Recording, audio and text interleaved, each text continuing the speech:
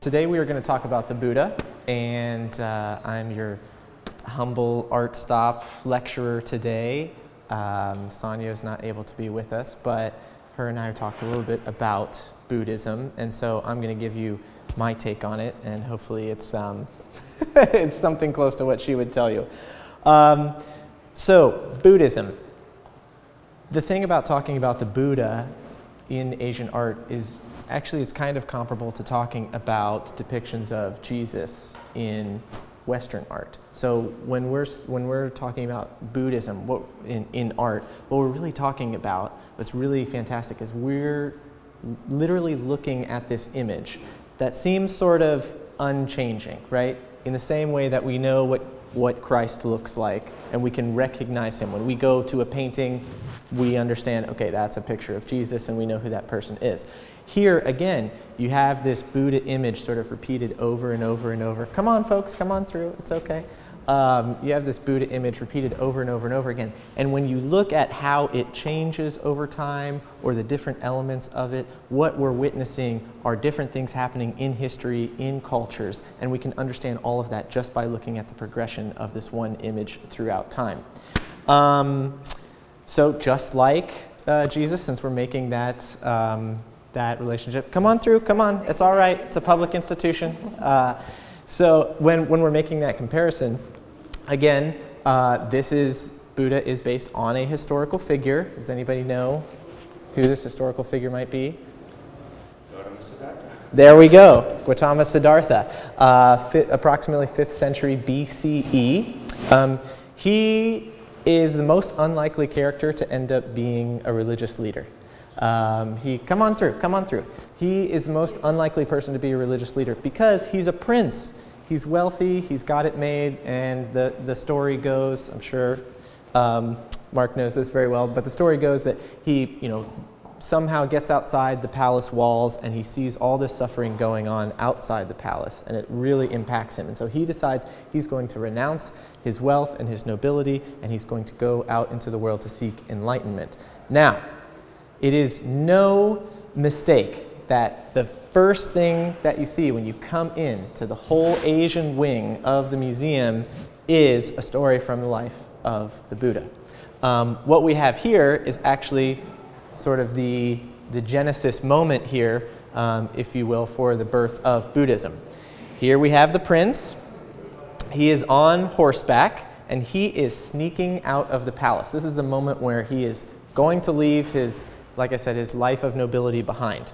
Now, I've seen a lot of statues where you might see a Buddha or even a Bodhisattva, and they're stepping on someone, which is usually a sign of stepping on ignorance, crushing ignorance. So when I first saw this, I thought that that might be the case because you have these horse hooves, and they're literally on the shoulders of these two individuals right here. These are actually earthly deities, and they are carrying the hooves of the horse, because the horse's hooves, that clatter, would have alerted the palace guards that somebody was nearby, and they would have stopped the prince from leaving. So they are actually carrying the horse so that the nearby guards won't know that the Buddha is trying to sneak out. Right here we have another deity holding this would be a parasol. Right here, that's a little broken off. Right here we have one holding some fly whisks.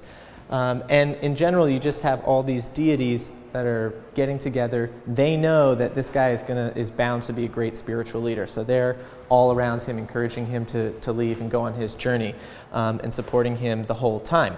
So you have this, like I said, sort of like moment of the birth of Buddhism. The religion doesn't exist yet, but this is the moment when Prince Siddhartha is leaving to go seek enlightenment. So we're going to move over to this case right here. We have a whole bunch of depictions of the Buddha, but from very, very different time and place. So we've talked about this tale from his biography, from the life of the Buddha. But what I want to do right now is just talk a little bit more about how are we going to recognize the Buddha. So, and Mark, I'm sure could blurt these out really fast, and Mark, if you want to, you can. But we want to talk about 4 main signifiers of the Buddha. And, well, Mark, maybe you'll start us off with one. The snail shell hair. Yes. And there's some different myths about that. The one that I read, Mark, is the first time that the prince cut his hair, it sort of all sprang into these spirals and never needed to be cut again. But yes, go, you're on a roll. Okay, but the most prominent, well, there are several. There are 4 different attributes. The most prominent are his very long ears. We saw him as a prince over there. He lived in a palace. And he wore lots of jewelry and a lot of heavy jewelry that hung from his ears. So when he became enlightened, when he became a monk and went out and became enlightened, before he even did, he gave up all his jewelry. But it was too late. His ears were already stretched out, thus his elongated ears. Absolutely. So we've got some very long ears. We've got this tightly cropped, curly hair. The eyes. A lot of people think that these eyes are closed on the Buddha and that he is sleeping or that he's in a meditative state. Meditative state, that's kind of intuitive, that makes sense. What it really means, his eyes are actually not closed. They are looking down because he's in this meditative state. So he's very much awake, he's just concentrating. Sometimes you will see him possibly reading something, but mostly that is about a meditative state, but the eyes are not closed. He is looking down. And something that I really want to bring up, because it's not actually that evident on these, is something called an urna. And a lot of times you'll see that in between the eyebrows, either as a tuft of hair, or sometimes there could even be a jewel inserted into that part of a statue. In these Thai depictions of the Buddha, and we're in the 15th to 17th century with these sculptures right here, you don't really see that. The eyebrows have been exaggerated, so they almost come into each other, but you don't really see a very pronounced urna. But something that I'm sure Mark is dying to talk to us about is the Ushnisha. So would you like to explain that, Mark? His Ushnisha is his wisdom bump. He's a very wise man, and he's got a bump on the top of his head in which he stores all of his wisdom. And in this particular Thai art, which is very unique, by the way, Thailand has its own unique art. He's got a flame on top of his Ushnisha. That's a flame of wisdom. That's something you'll see mostly in Thai art. But the urna is not there. I'm trying to see if there's an urna on one of these others. Maybe yeah, you don't really see him in the Thai depictions not at all. The urna isn't there, and it's probably in this one. Yes, you do. There is an urna right there. And this has all of the same attributes. It's snail shell hair, the Ushnisha, the long ears, the urna, and of course he's sitting in a meditative pose, and he's sitting under the Bodhi tree, the tree under which he became enlightened. He's got his hands in gestures. This is his left hand, like that. That's a meditative gesture. And his right hand, he's reaching down and touching the earth. That's called Bhumiswasha, which is earth touching. He's calling the earth to witness his enlightenment. That's what that is all about. And those are called mudras. Hand gestures are called mudras. So you see that even with a very standard set of aesthetic decisions, okay, the image of the Buddha, there's actually a lot of variation. And this flame that Mark talked about coming out of the top of this bump of knowledge, that is actually something that the Thai culture learned from Sri Lankan depictions as early as the 8th century of the Buddha. The Sri Lankans learned or got their imagery of the Buddha from Indians and what is now Pakistan. So what we're looking at, like I said, when we start to analyze all these slight differences between depictions of the Buddha, what we're seeing are the spread of Buddhism across Asia. starts in India, goes north into modern-day Pakistan, Afghanistan, eventually over to Tibet. Southward, it spreads down to Sri Lanka, then from Sri Lanka over to Thailand, and then the rest of Southeastern Asia, and then eventually makes its way over to Japan.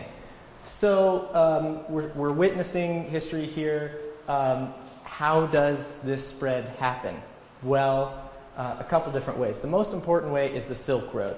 So all of this amazing business is starting to happen, transnational business, transcontinental business, and it's not just goods that are being transported, but it's ideas. And of course, one of the biggest ideas is Buddhism.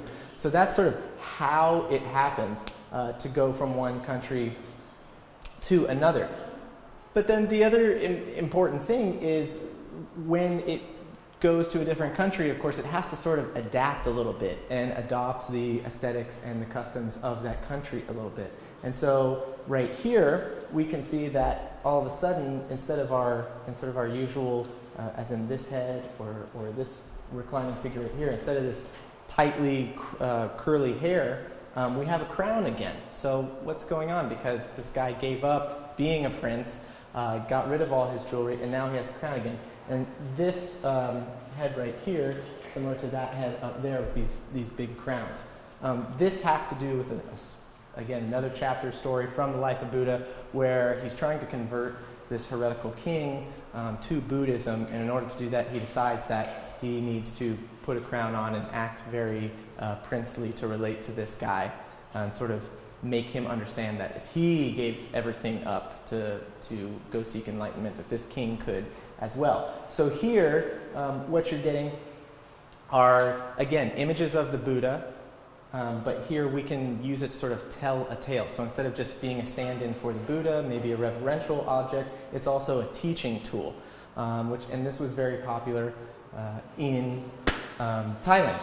But the other amazing thing is that before late 2nd, early 3rd century, we don't actually have these figures at all. So when Buddhism starts, and again, this is 5th century BCE, you don't really have a lot of depictions of the Buddha or the idea of Buddhism in general until maybe 1st century BCE. But all of those are of an empty throne or just footprints. There's no figure to speak of.